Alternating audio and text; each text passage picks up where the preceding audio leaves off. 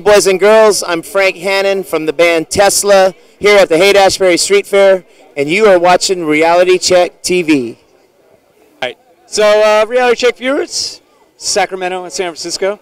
We're at the 39th annual Haight Street Fair, and we got some celebrity guests backstage.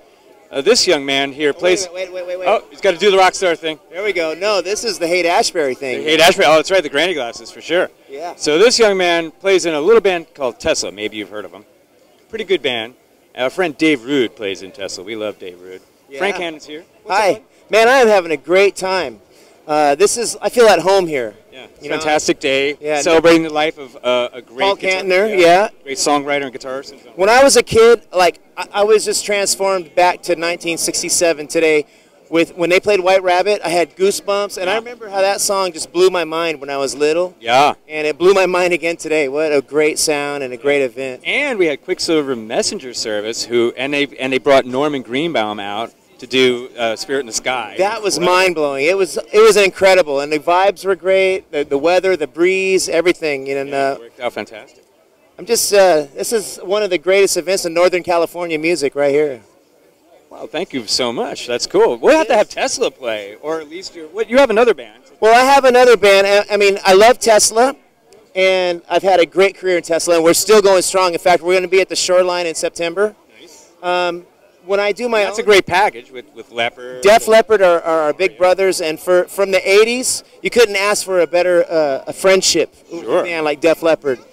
You guys did quite a bit of touring together at one time, didn't you? It's full circle. It's 30 years. 30 years ago, 1986, we released Mechanical Resonance, and we went to Europe, and the guys in Def Leppard sat in with us. Steve Clark and Phil Collins sat in with us because we knew all their songs because we were a Def Leppard cover band, essentially, you know.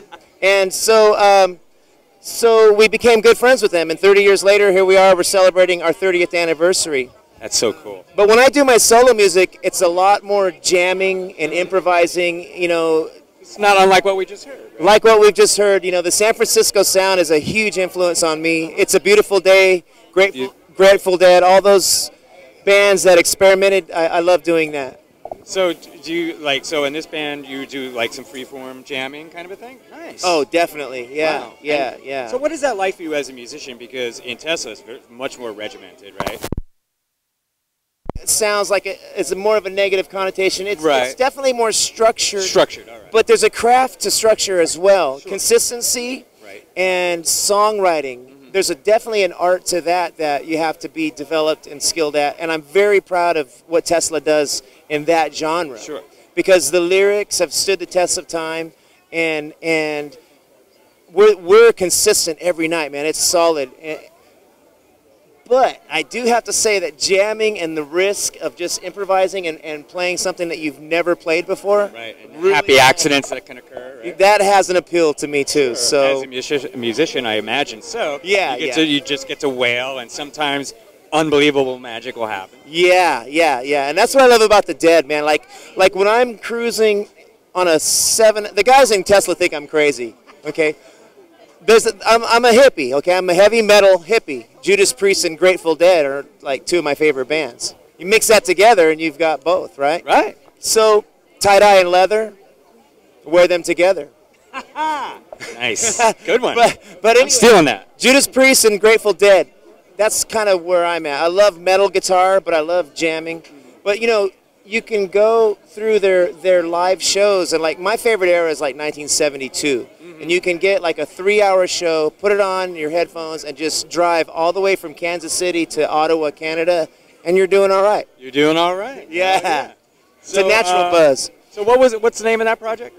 It's just Frank Hannon Band. Right. And you can go to frankhannon.com. It's my website. All right. And then didn't you have another thing you were doing? I also have a Jimi Hendrix tribute band. It's called Kaleidoscope. Kaleidoscope.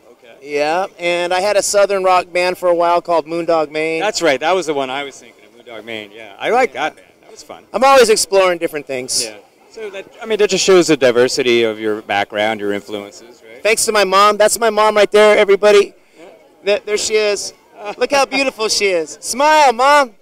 It's easy to see that beauty runs in the family. Hey, you know, and one of these old hippie rockers was hitting on my mom today. All right. I think his name is I'm getting some action. David. You know who I might be talking about, I think, David. Yeah. That's cool. David was flirting with my mom. I have to say, I didn't say David who. It could be David Gilmour. Ah, if only. If only. So tell me what's coming up. You said there's a Tesla run coming with Def Leppard and REO. That's going to be summertime thing. And then what's happening with Frank Hannon Band? Frank Hannon, I'm just recording songs right now. I just wrote a song called Never Slowing Down. And we recorded some video of it here today on the street at Haight St Street Fair. Nice. And we got a lot of great footage and met a lot of cool people. And I'm going to put that video out on my website. So I'll send you a link to it. And I'm going to try to get it done next week. Sounds great. So where do people go to find out more about everything you're doing? Facebook, Frank Hannon, Reality Check TV, anywhere. Yeah. Is there a Tesla page? TeslaTheBand.com. TeslaTheBand.com.